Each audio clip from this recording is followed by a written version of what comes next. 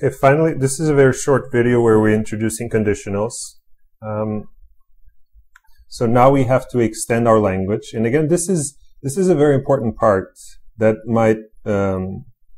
that you might ignore, and I hope you don't, because it's defining our language, what we know so far. So currently, we are adding the notion of conditional. So we have that an expression is either a value, a variable, a function call, or end and conditional. And the conditional is what we're going to learn now, and or and end was just learned in the previous video.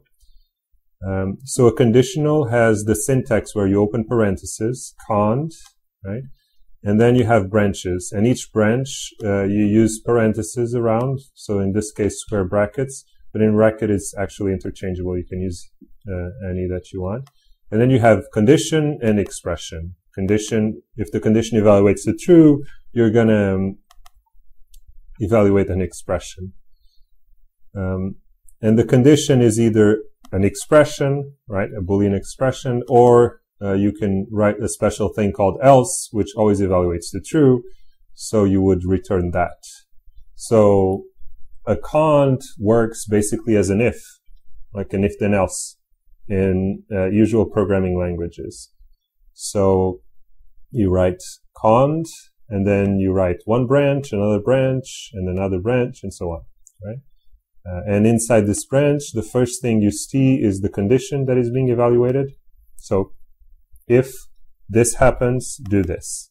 Else, if this happens, do this. Else, do this. Right? So it's very simple. And now I'm just going to write a simple example. I'll start by copy pasting this. We don't have way to define variables for now, right? So I'll just write 10, 10. So if 10 is greater than 3, we're going to return 100. And then if 10 is greater than 1, we're going to return 200. Otherwise, we're going to return 300. So in this case, what do you think is going to be the result? Maybe think about a bit about that. Try to answer. Maybe pause the video. Pretty simple, right?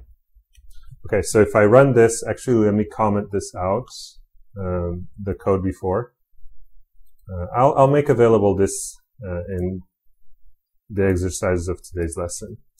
So I'll comment this out. And if I go here and I evaluate the booleans, I get 100. Why? Because the first expression is true, so therefore it returns 100. So now if I copy paste this conditional, let's just pull this up. So if I write something obviously false, such as false, and I write this is fine, then I would get 200, right? The other example would be evaluating, doing this, which would then return 300, right? So I'm expecting to see 100, 200, and 300. So nothing too crazy. You can do any expression. It doesn't have to be a value here, as we saw in the definition. Let's look. It's any expression. So if it's any expression, it could be 10 plus 100. And we can see that we have 110. So this expression evaluated and returned 110 here. And we can also see, for instance, if I were to write an error here,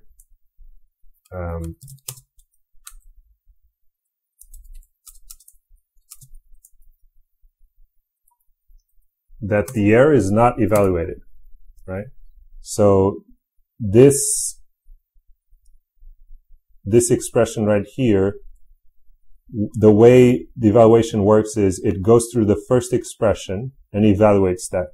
If that returns something that is not false, aka true, then you evaluate whatever is on the branch. Otherwise, you go to the next branch. But if it returns false, you do not evaluate this. Okay, so in this case, first expression returns true, right?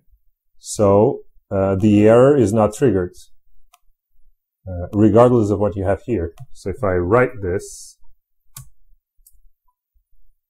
okay, So another example that I can do that is also important is not just this expression is not evaluated, but also this condition is not evaluated. Let's see. See? It doesn't care. It doesn't care whatever expressions you have here because it works exactly like an if-then else in usual programming language. So it evaluates one by one. And if one of them fails to evaluate to true, then you continue. But if it does return to true, you stop evaluation wherever you were. So it's important to know that. And here, again, in this case, it's the last situation, also does not eval here. So, second example. Second example is also important because it's saying that there's something that should evaluate, but it's not evaluating, right? Because the condition here evaluated to true. So if I were to do error, does this evaluate? So think about that for a moment. You think this would evaluate? This is the condition of the if then else, right? So let's see. Yes, it does evaluate, right? It evaluates because this is the first one, so it always evaluates. So let me go back and put it as false, so that the whole thing, right? So try peppering these errors in the various spots to see how things work. I think that's an important exercise to do as well. Okay. Yep. And in the next video, we're going to talk about declaring variables, which is crucial for any programming language.